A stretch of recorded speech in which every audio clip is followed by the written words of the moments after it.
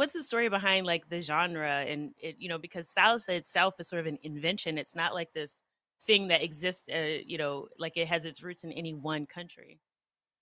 No, it has all these rhythms. I mean, from Cuba predominantly, but also from Puerto Rico. Johnny Pacheco died a couple of months ago, Mhm. and I wrote the obit for Billboard. And in the obit, I said he was one of the people who originally coined the term salsa to refer Right. to that music that was a mixture of Puerto Rican beats and Cuban beats, but also kind of like the jazz beats, Right. the trumpets, the brass from New York City. And then you have this big mix.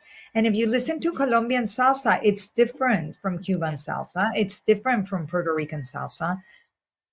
Each country kind of like puts its little bit of their rhythm, but I always say that it came together in New York.